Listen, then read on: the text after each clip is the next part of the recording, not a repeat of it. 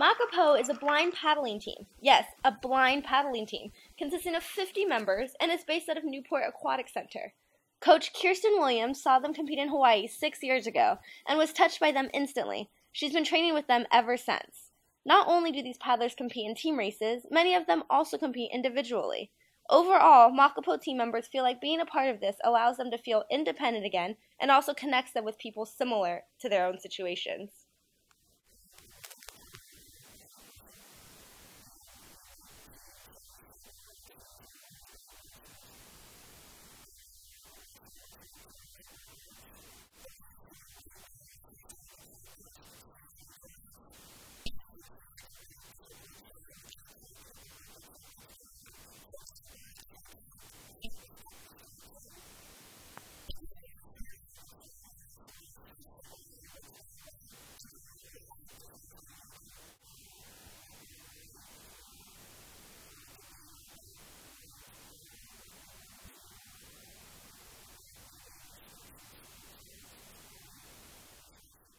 Timing is the most important thing when paddling. Because majority of the Makapo cannot see, they're unable to tell if they're in sync.